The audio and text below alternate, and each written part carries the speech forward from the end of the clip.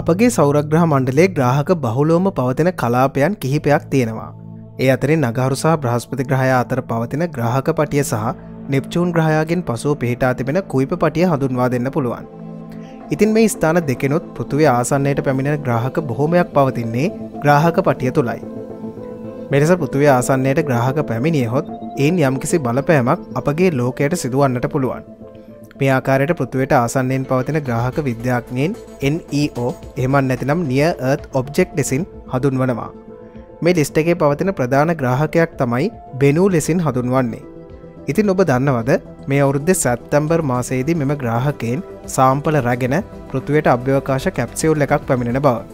එහෙනම් අද මේ වීඩියෝ එකෙන් Bennu ග්‍රාහකය ගැනත් එයින් සාම්පල රැගෙන එන OSIRIS REx අභ්‍යවකාශ යානාව ගැනත් කතා කරමු.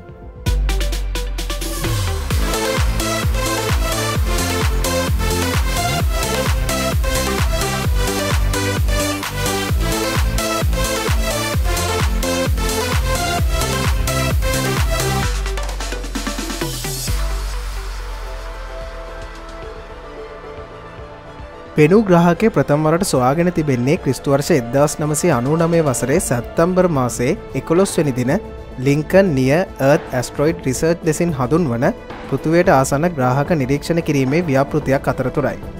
Bennu ග්‍රාහකය සූර්යාගේ සිට කිලෝමීටර මිලියන 168ක දුරකින් පිහිටා තියෙනවා වගේම අද වර්තමානයේ වන විට Bennu ග්‍රාහකය පෘථිවිය සිට කිලෝමීටර මිලියන 122ක දුරකින් ගමන් කරනවා. සූර්යයා සමග පවතින දුර සුළු වශයෙන් වෙනස් වුණත් පෘථිවිය සමග පවතින දුර නිතර වෙනස් වීමකට ලක් වෙනවා. ඒට හේතුව ටිකක් කල්පනා කරලා බැලුවොත් ඔයාට අවබෝධ කරගන්නට පුළුවන්. Bennu කියන්නේ විශ්කම්භයෙන් මීටර 492ක ප්‍රමාණයක් පෙන්වන C-type වර්ගයේ විශාල ග්‍රාහකයක්. C-type වර්ගයේ ග්‍රාහක කියන්නේ කාබන් බහුලවම පවතින ග්‍රාහකවලටයි. ඉතින් මතක තබා ගන්න මීටර 492ක ග්‍රාහකයක් වුණත් පෘථිවිය තුරට කඩා වැටුනොත් දැවැන්ත විනාශයක් කරන්නට පුළුවන්. ආසන්න වශයෙන් සම්පූර්ණ දිස්ත්‍රික්කයක් හෝ නගරයක් වුණත් සහමුලින්ම මෙවැනි ග්‍රාහකයකට විනාශ කර දාන්න පුළුවන්. Bennu ග්‍රාහකය සූර්යයා වටා එක් වටයක් ගමන් කිරීමට ගත වන්නේ වසර 1.2ක කාලයක්. ඒ වගේම තම අක්ෂය වටා එක් වටයක් භ්‍රමණය වීමට Bennu ග්‍රාහකයට පැය 4.3ක කාලයක් ගත වෙනවා. මේ ග්‍රාහකයේ විශේෂත්වය තමයි සෑම වසර 6කට වරක් Bennu පෘථිවියට ආසන්න වීම. විද්‍යාඥයින් ප්‍රකාශ කරන ආකාරයට Bennu ග්‍රාහකයන් ඉදිරි අනාගතයේදී යම් අවදානමක් පෘථිවියට ඇතිවන්නට පුළුවන්. ඉතින් මේ ග්‍රාහකය ඉතාමත් සුවිශේෂී අභ්‍යවකාශ වස්තුවක් නිසා NASA ආයතනයේ 2016 වසරේ සැප්තැම්බර් මාස 8 වෙනි දින OSIRIS REx නමින් හඳුන්වන අභ්‍යවකාශ යානයක් මෙම ග්‍රාහකයේ වෙතට දියත් කරනවා. විද්‍යාඥයින්ගේ ප්‍රධාන අරමුණ උනේ මෙම යානය භාවිතා කරමින් අවුරුදු බිලියන 4.5කටත් වඩා ඉතිහාසයක් පවතින Bennu ග්‍රාහකය හොඳින් අධ්‍යයනය කිරීමත් එයින් ග්‍රෑම් 60කට නොඅඩු පස් සාම්පලයක් නැවත පෘථිවියට ගෙන ඒමයි.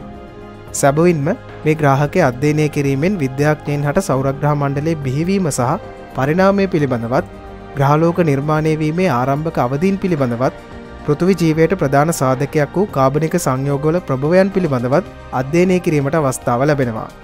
ඊට ප්‍රධාන හේතුව වන්නේ අවුරුදු බිලියන 4.5ක් වැනි කාලයක් Bennu ග්‍රාහකය අභ්‍යවකාශයේ පැවතීමයි.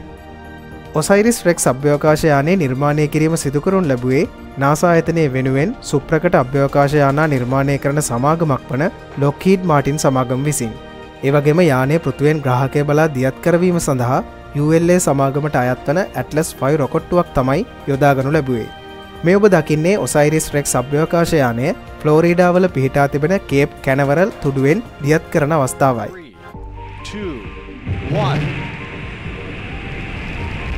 and liftoff of OSIRIS REx, its 7-year mission to boldly go to the asteroid Bennu and back. OSIRIS look good. Starting pump speeds and check pressures are within family.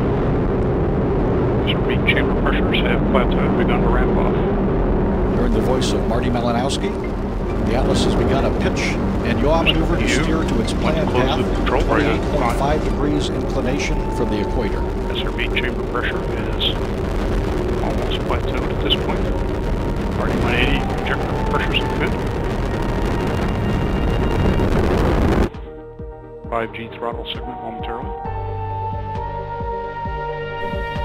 Booster engine cutoff confirmed. after spacecraft separation for the Centaur single RL-10C engine to ignite. And ignition and full thrust.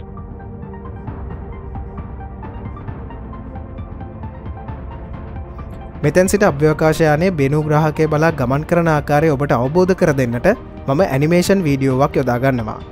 සජීවී video එකේ පෙන්වපු ආකාරයට OSIRIS REx අභ්‍යවකාශ යානයේ Atlas V රොකට්ටුවේ දෙවන අදියර වන සෙන්ටෝ කොටසින් ඉවත් කර බෙනු ග්‍රාහකය වෙතට මාර්ගය සකස් කරවනු ලබනවා. එලෙස අභ්‍යවකාශ යානයේ පෘථිවියෙන් පිටත් වන අතරතුරේදී පළමුවෙන්ම සිදු කරන්නේ ප්‍රධාන බලසැපයුම වන සූර්ය පැනල දිගහැරීමයි. ඉන් අනතුරුව තම කක්ෂය විශාල කර ගනිමින් බෙනු ග්‍රාහකය වෙත ළඟාවීමට අභ්‍යවකාශ යානයට මාස 23ක කාලයක් ගත වුණා.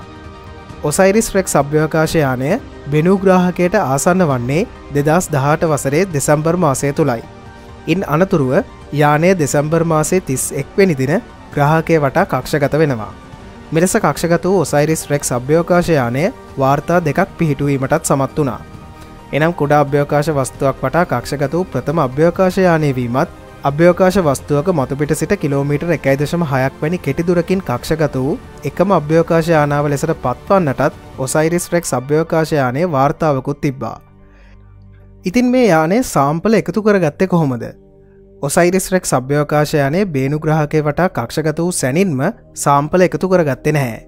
ඊට පෙර බේනු ග්‍රාහකය හොඳින් අධ්‍යයනය කිරීමට වසරකට ආසන්න කාලයක් ඒ වටා කක්ෂගත වෙමින් බේනු ග්‍රාහකය සිතියම් ගත කිරීමයි සිදු කළේ.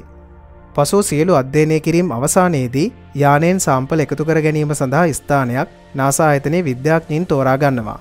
එනම් 2019 වසරේ දෙසැම්බර් මාස 12 වෙනිදා ඔවුන් විසින්ම නම් තබපු ග්‍රාහකයේ පවතින නයිටින්ගේල් නම් ස්ථානයකින් සාම්පල එකතු කර ගැනීමට විද්‍යාඥයින් සැලසුම් කරනවා.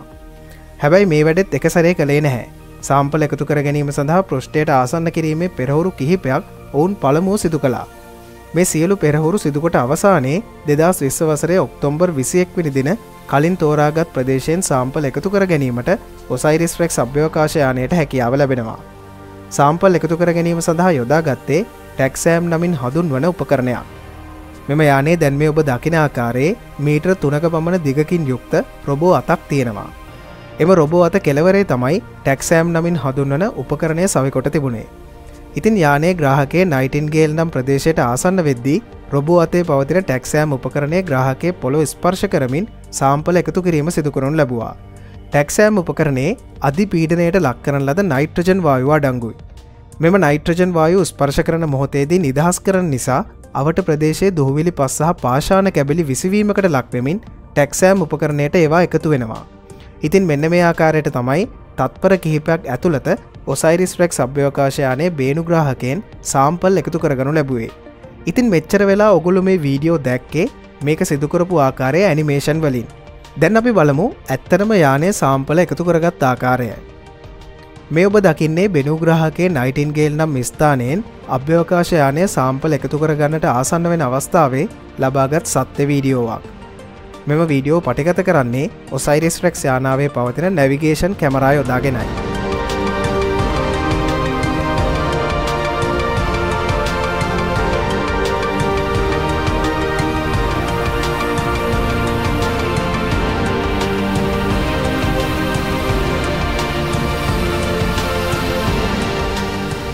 හොඳින් බලන්න යානයේ පෘෂ්ඨයට ආසන්න වන විට රොබෝ අතේ සෙවණැල්ල පෙනෙන ආකාරය. මේ ඔබට පෙනෙන්නේ ටැක්සෑම් උපකරණයේ ග්‍රාහකයේ පෘෂ්ඨයේ ස්පර්ශ කොට සාම්පල එකතු කරගන්නා අවස්ථාවයි. පීඩනයට ලක් කරන ලද නයිට්‍රජන් වායුව නිසා දුහවිලි පස් සහ පාෂාණ කැබලි විසිවෙන ආකාරයත් මේ හොඳින් දැක ගන්නට පුළුවන්. කෙසේ වෙතත් මෙහිදී විද්‍යාඥයින් සිතූ ප්‍රමාණයටත් වඩා ටැක්සෑම් උපකරණය තුළට සාම්පල එකතු වී තිබෙනවා. මෙම සාම්පල පෘථිවියට එවීමට පෙර ඒ දැන් මේ ඔබ දකින ආකාරයේ යානයට සවිකර ඇති කුඩා කැප්සියුල් එකක් තුළට දාන්න ඕනේ. පසුව යානයේ පෘථිවිය ආසන්නයට පැමිණි පසු තමයි සාම්පල ගබඩා කරන ලද මෙම කුඩා කැප්සියුල් එක පෘථිවියට ගොඩ බසවන්නේ. ඉතින් මේ වන විට යානයේ බෙනු ග්‍රාහකයට සමුදී ආපසු පෘථිවිය දෙසට එන ගමන් තමයි සිටින්නේ. ඒ අනුව 2023 වසරේ සැප්තැම්බර් මාස 24 වෙනිදා යානය එකතු කරගත් සාම්පල කිහිපය පෘථිවියට රැගෙන ඒමට නියමිතයි. ඉතින් සාම්පල ටික පෘථිවියට ලබා දීමෙන් අනතුරුව මෙහෙයුම අවසන් වන්නේ නැහැ. ඉතින් ඔබ දන්නවා පෘථිවියට පැමිණෙන්නේ සම්පූර්ණ යානාව නොව එහි තිබෙන කැප්සියුල් එක පමණක් කියලා. ඉතින් යානයේ ඉන් අනතුරුව අත්තර දැමීමට විද්‍යාඥයන් හට උමනාවක් නැහැ. ඉන් අනතුරුව විද්‍යාඥයන් සිදු කරන්නේ දැවන්ත අවදානමක් පවතින ඇෆෝෆීස් ග්‍රහකය නිරීක්ෂණය කරන්නට OSIRIS REx අභ්‍යවකාශ යානය යොදා ගැනීමයි. පෘථුවයට සාම්පල ලබාදුන් පසු OSIRIS REx මෙහෙයුම අවසන් වුවත් යානය නැවත ඇෆෝෆීස් බලා ගමන් කරන නිසා මෙහෙයුමේ නම OSIRIS REx ලෙසින් වෙනස් කරන බවයි නාසා ආයතනය ප්‍රකාශ කරන්නේ. මෙවැනි වීඩියෝ දිගටම නරඹන්න අපේ channel එක subscribe කරන්න. ඊට එහා පැත්තෙන් තියෙන පුංචි bell icon එක click කරොත් අපි දාන වීඩියෝ ඔයගලන්ට ඉක්මනටම බලා ගන්න පුළුවන් වේවි. තවත් මෙවැනිම වීඩියෝවකින් හමු වෙමු. එතෙක් ඔබට සුබ දවසක්.